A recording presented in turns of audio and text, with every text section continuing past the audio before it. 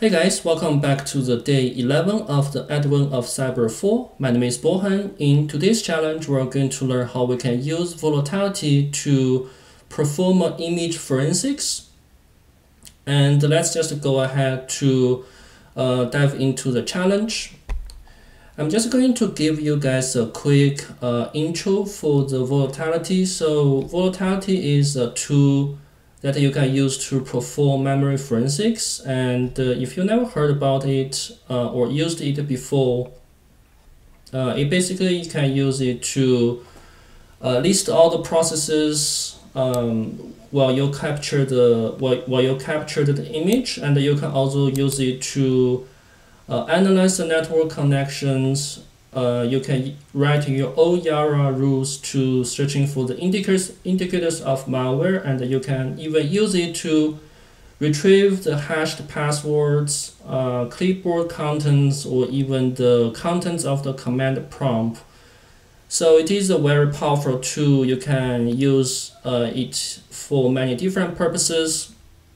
For this specific challenge today, we're going to use Volatility 3. Which is an improved version of the Volatility 2. In the previous version, we have the Volatility 2. So compared to the Volatility 2, Volatility 3 has a significant improvement in terms of its performance and the speed when it comes to analyze the image file. So let's just jump right into the challenge itself. And I have already have my Tryhackme window opened here, and I'm in the Volatility 3 folder here, and if I just list my folder here, we see we have the volatility Python file in the folder. When you want to run the volatility, you can just simply run the Python 3. You want to use -f to specify the file path you're going to analyze. So we have the workstation here.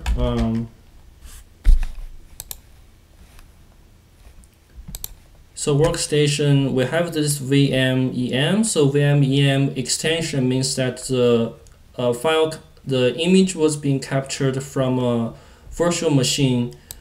So we are going to just copy this to the -f flag.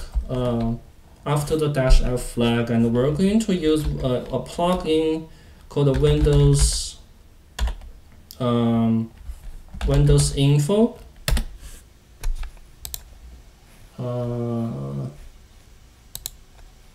Sorry guys, so I believe I have some missed here.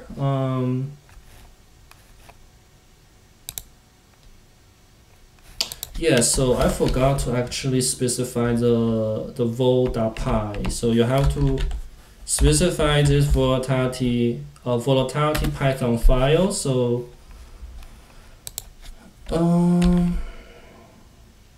okay, sorry guys. So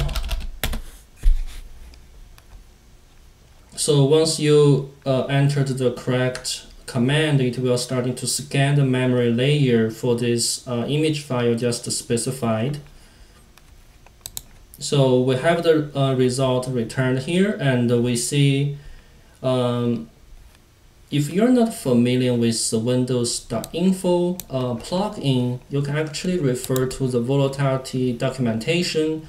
So at the documentation, we can see that the Windows Info plugin is actually help us to understand the operating system this image was captured from and the kernel details of this memory sample. So it is very useful when you're just starting to analyze the memory image. So in this case, we see that major operating system version for this image file is 10, which means it is a Windows 10 image when it was being captured. And when we're going to the questions that Tryhackme has for us, we see that the first question is asking what is the Windows version number that the memory image captured? We think it's 10. So because we got that Windows 10 in our memory scanning, so it is when it is 10 here. And what is the name of the binary gift that Secret Santa left? For this specific question, we're going to use the PS scan. So just to change my plugin here to PS scan. So if you do not know what the PS scan does, it basically so I'm just going to refer to the documentation here. So if you want to check it out, so scans for the processes present in a particular Windows memory image, essentially just listing out all the processes while the image was being captured. Just give it a second here. So you see that we have all these processes running on the system while the image was being captured. What we are going to do is we're just going to go through all these processes on the system and see what the Santa has left for us. So we have the at the beginning of this processes, we see that there is a misery gift.exe with the process ID 2040 and the parent process ID 5888, and it was being created at November 23rd, yeah, so this is our flag actually. So we are going to just copy this and just to put it inside the second question answer box and submit it, and that's our second question's answer. And for the third question, what is the process ID or PID of this binary? As I mentioned earlier before, it is 2040. So in the Windows system, for each process, it will always has a corresponding process ID for each process. So in this case, we have the 2040 as its process ID. So let's just type that in. And the last question is dump the contents of the binary. How many files are being dumped? For this specific question, we're going to use another plugin called dump files. And we're going to specify the process we're going to dump. So we're going to specify double dash PID, and we're going to just dump out the process we specified earlier. So the process is 2040.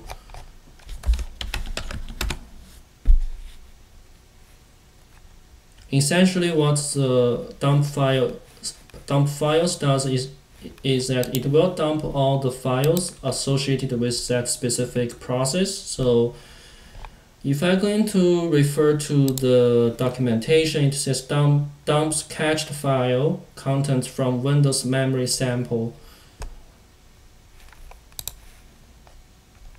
So this is all of our file being dumped. In this case, we can just count all these files. So let me just count it very quick here. So 1, 2, 3, 4, 5, 6, 7, 8, 9, 10, 11, 12, 13, 14, 15, 16. So it looks like we have 16 files being dumped. And that's the challenge itself. If you want to explore this on your own, I highly recommend you to explore more plugins on your own, because all the plugins are very useful when it comes to analyze the image you captured, and especially when you analyze the host that is being infected with the malware. Some of these plugins are going to really help you to identify the malware infection, such as a mail found, which will list the process range that potential contain injected code. So when the malware was trying to, a lot of times the malware will try to inject the code into the memory, so it will change the permissions for that specific memory region. A lot of times it will be so the read, write, and execute. So that's a lot of times the malware will try to change the permission with the read, write, and execute. And if you look at net state or net scan, which will scanning the memory for that specific network connection that host has while the image was being captured. So it will be really helpful when you're looking at some C2 connections on the host. So if I just run the net scan on the host, we can see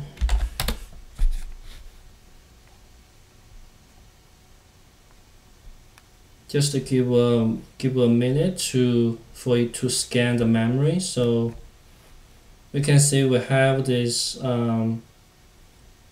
local address and a foreign address, and you will even see the local port and the remote port associated with the specific PID. So just give it a minute.